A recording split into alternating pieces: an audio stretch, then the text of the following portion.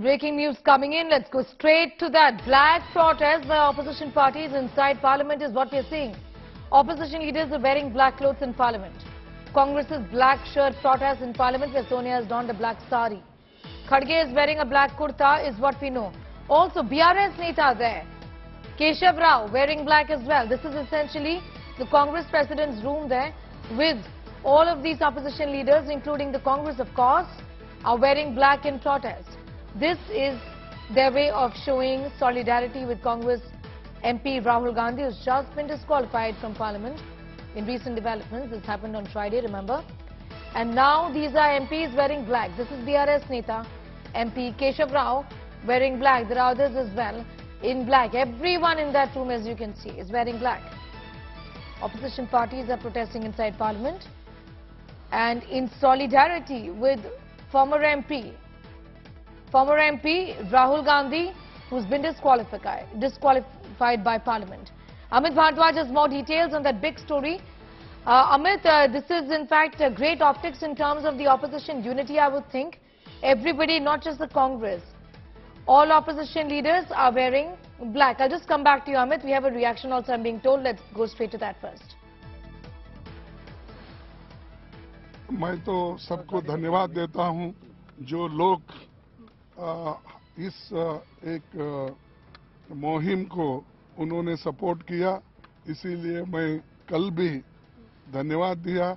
आज भी सभी को मैं धन्यवाद देता हूं जो लोग डेमोक्रेसी को बचाने के लिए, संविधान को बचाने के लिए और जनता के हिफाजत के लिए कोई भी आते हैं तो उनका हम स्वागत करते हैं और जो सपोर्ट करते हैं उनको हृदय से धन्यवाद देते हैं। Issue is that the disqualification of Shri Rahul Gandhi is completely erroneous and beyond the competence of the Lok Sabha Secretariat. The decision lies in the domain of the President of India under Article 102(1)(e) and Article 103 of the Constitution of India. And even the ingredients of Section 8(3) of the Representation of People's Act 1951, which triggers a disqualification, do not stand fulfilled, as Mr. Rahul Gandhi's sentence was suspended by the same court which had sentenced him and given him 30 days to appeal his conviction. So under those circumstances, this decision, which has been taken in a tearing hurry, merely not even 24 hours elapsed since that order was pronounced, and the manner in which Mr. Rahul Gandhi's membership has been taken away is completely undemocratic. It is despotic, and this does not augur well for Indian democracy at all.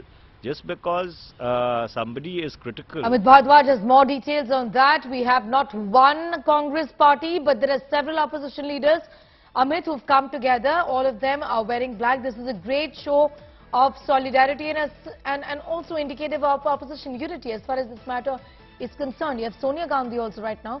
We're putting out those pictures wearing a black sari. Amit? Right, Sneha, you're absolutely right. This is a great show of solidarity by the opposition parties as far as Mr. Gandhi's disqualification is concerned. In fact, Congress party is trying to draw a narrative that this particular battle is not only going to be fought legally, but this is a fight to save the democracy. That's the narrative that Congress party and all other opposition parties are now trying to push forward, and that this fight will be fought right from the ground, from Sadak to Sansad, that is from the streets to the Parliament. And that is why you are seeing visuals like the one where you have the opposition leaders, opposition MPs reaching the Parliament one after other, wearing black shirts or black badges to show that they are against the disqualification of Mr. Rahul Gandhi.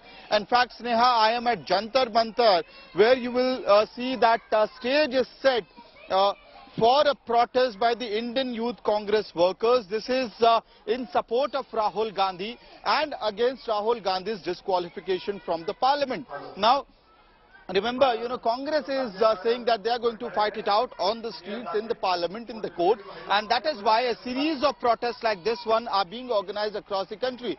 Today you will have similar protests in every state of India.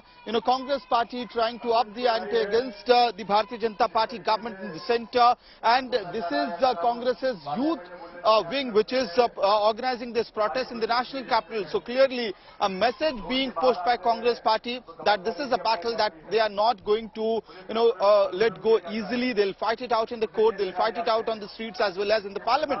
And very interestingly, now that the 2024 battle is barely 13 to 14 months away, you have all the opposition parties rallying together behind Rahul Gandhi, and at least as far as this disqualification chapter is concerned.